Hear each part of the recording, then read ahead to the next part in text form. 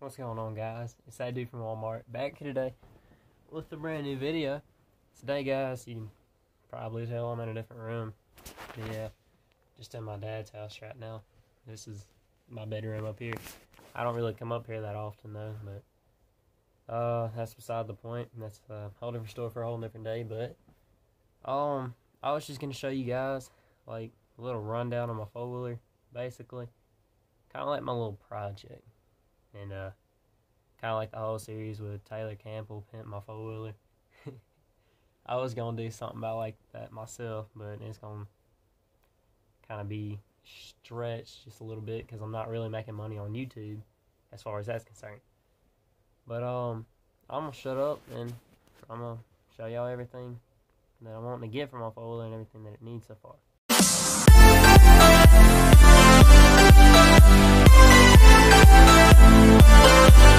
Alright, so this is my 2000 Arctic Cat 300, little two-wheel drive. Honestly, this is more of like for hunting purposes than anything, but it's kind of a little rundown. Alright, going back through editing this, I know a lot of you guys are going to look at my four-wheeler and be like, it's an Arctic Cat, man, it sucks. But anyways, we got this tarp right here that we leave covered over it because, yeah, these things have bad problems with water getting in this little part right here and then getting off in the gas tank, and then you have to take that off, pull your carburetor off, drain your gas. It's just, I don't like messing with it. But anyways, we got this right here because the plastic decides it likes to rattle and it's loose because the person who put this plastic on didn't put it on right. As you can tell, just to keep it from rattling some more, I've got freaking wood under here to keep it from rattling.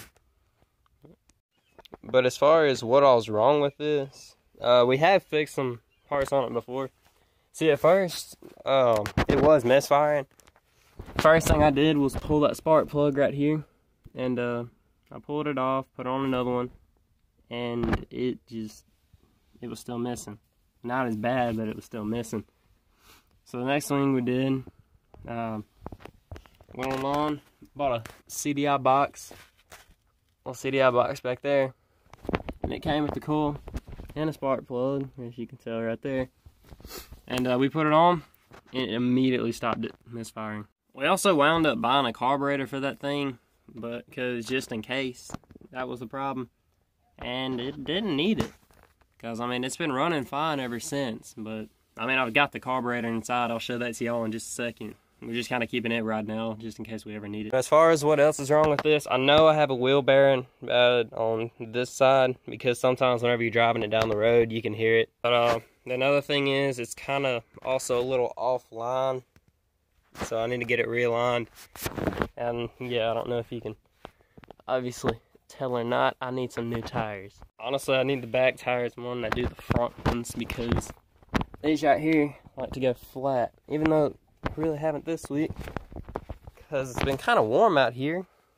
I mean, that's just Mississippi weather for you. I mean, it's 70 degrees today and it's daggone December. Anyways, on to the next problem. Let me show you. So I cut this on, and yeah, lights everything up here. Come on, that's how you crank it up. That's how you cut on the headlights. Yeah, they're not on. Well, another thing about that is too was they were not working in high beam. See, that's my high beam. I'm not working in high beam, so pop in low beam, do the same thing. I wound up looking up the headlight assembly on here. Crazy on how much this was. Anyways, as far as the headlight assembly was for here, it was $160 for the full set. And I got to looking at light bars, and I found one that was about $35, and then I can get the whole mounting kit for about less than $20. But honestly, if I got it, I'd just probably mount it right here. Or I'd probably mount it right here if I can get it to fit. Okay, it's me again. Another editing mistake that I saw whenever I was doing this. I was talking about wanting to get speakers for my four-wheeler. And honestly, I'd probably end up getting another battery for it if I ended up doing that. See, because right now this four-wheeler is basically just being used for hunting purposes. And I don't want to be blaring music while I'm driving down there to go hunting. Just wouldn't make any sense. Another little idea that I'm playing with that I really want to do, this little bad boy here. And as you can see, I ain't cleaned this thing off. I have gotten her a little muddy. Mainly just little mud holes I've had her in. Just kind of straight piping. I mean, honestly, I think it'd sound pretty cool. But as far as that, I'm wanting to get another exhaust for it. Because, I mean, who doesn't want a loud four-wheeler? I mean, right? All the big YouTubers have got them, man. I mean, JP Stevens, Braden Price, you know, those guys. Man, they all got one. I mean, I want to be like them. Nah, I'm just kidding, man. I just want to be my own person. Another thing, I don't know if y'all noticed this or not, but this is a little sticker that my girlfriend got for me that she wanted me to put on my car, but I wound up putting it on here instead. It's the Confederate flag. Dear heart. She loves me. Oh my goodness. Oh my goodness. He's a pretty girl. No, this isn't my dog. This is my uncle and aunt's dog. They're staying with us for the weekend, so they brought her home. Big girl. Yeah, she's a pretty girl. She's a boxer. Look at her. Look at that little poked out lip. Anyways, this is the carburetor that we had. Why are you barking? Share somebody on TV. Anyways, this is the carburetor that we had got originally. I really don't know much about this brand, but if it works, it works. That's just the way I feel.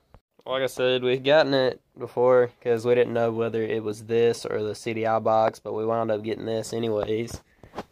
You know, just in case. But we're only keeping it here now. We ain't put it on yet because the one that we got on there isn't bad, and we don't want to go ahead and put this on just yet.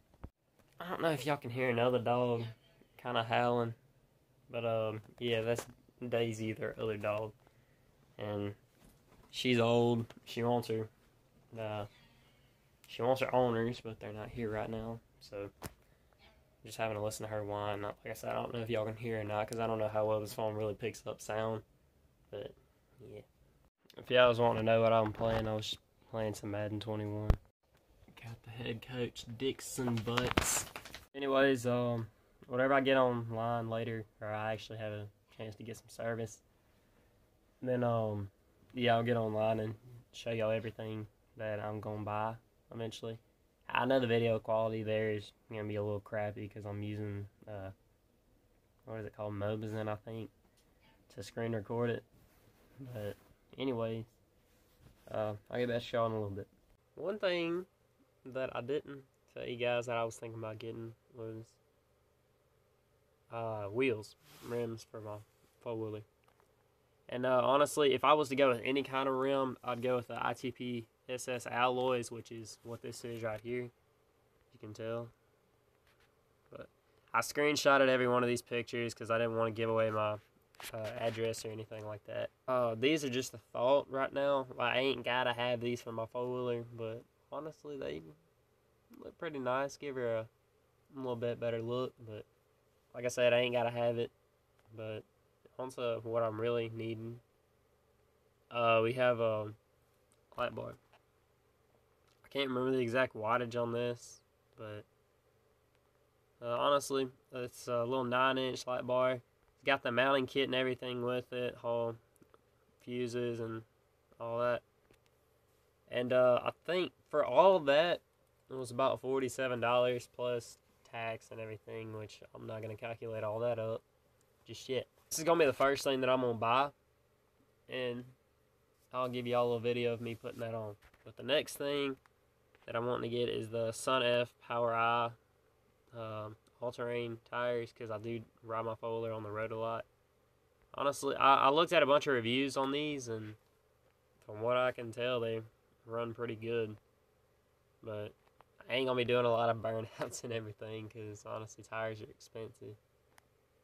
But honestly, that don't look too bad. So a little 25 by 10 by 12s and 25 by 8 by 12s, because that's what I'm running on my four-wheeler. Ain't nothing too aggressive, but something that can get me through a little bit of mud. And that's exactly what I'm looking for. Honestly, it looks like a pretty good tire too. There was another set that I was looking at, but I looked at them and they weren't that good. But yeah, here's another picture of them. But yeah, on to the next. This it's something that, like I said, I ain't gotta have this, but it's something that I'm keeping in mind. It's a little Boss Audio ATV speakers. You can fit these on your four-wheeler or a side-by-side. You can get these mounted up on a side-by-side, but honestly, it's just something to keep in mind that I want to get. I think this was about $110 before taxes. These were about $302 before taxes for all four, so I mean that's a really good deal. That was, I think, $47 before taxes, and shoot, I think just for one of these is about $125. So by the time you get done paying that, it's about $500 for the rims. And that's ridiculous, but I mean it's metal, but I ain't gonna sit here and argue with them about the price. But y'all let me know what y'all think. Y'all think there's some better tires that I can get out there? Just let me know. Now, I'm not going to go out there and slap 29 Assassinators on there because that's just stupid. But, anyways, just let me know. But anyways, y'all, I'm going to leave it there. I really got to get this edited and uploaded. But if y'all did enjoy the video and y'all want to see more of these, be sure you hit that subscribe button down below. Be sure you smash that like button for more content. I'll see you guys in the next one.